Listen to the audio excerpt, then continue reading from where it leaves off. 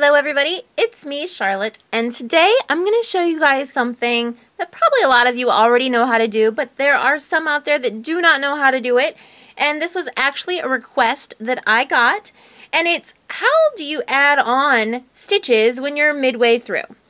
So I thought I would take the time. It's very easy. I think you guys are really going to be amazed at how easy it is. But first, I want to say thank you for everyone who has subscribed to my channel. Thank you for liking and commenting and sharing my videos. If you haven't already subscribed, please do so now. And if you'd like to follow me on Facebook, there will be a link in the description below. Alright, so how do you add on stitches when you're already, have already started? A lot of times you'll see this in like cardigans or sweaters, usually around the sleeves. It'll say add on 2 stitches, add on 4 stitches. So I'm going to show you guys how to do it. There's actually 2 ways. I'm going to show you my favorite way. And like I said, it's super easy. So what I've here, I just started just some simple garter stitch, a few rows, and we're going to add on some stitches at the end. And I'm going to show you how to do that. So we're just going to knit this row like normal. And in the pattern, it'll tell you when to add your stitches. So we're just going to pretend that we're working on our last row before we need to add any stitches. So that's what I'm doing. I haven't made a knit video or a knitting video in quite some time, so I feel like I've gotten slower at it. Alright, so we've knit this whole row, and now it's time to add stitches. So you're going to turn your row or your work as normal.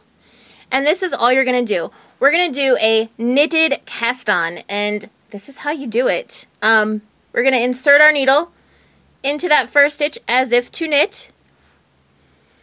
Wrap our needle with our working yarn. Bring it through. Do not take that off the needle, the stitch we worked into. Don't take it off the needle. Bring up that working yarn that you just brought through. Turn your needle around so it's like kind of twisted around. Take your left needle now and go from the right of it, and you're going to swoop that up like that and place it on your needle. That is a knitted cast on, or a knit cast on, however you want to say it. Again, insert your needle as if to knit, wrap your working yarn, bring it through. Do not take that off your left needle. Take your right needle, turn it like so, take your left needle, go from the right to the left, and scoop up that first front bar and place it on your left needle. Again, insert your needle, wrap it like normal, bring it through. Do not take that off your needle, your left needle.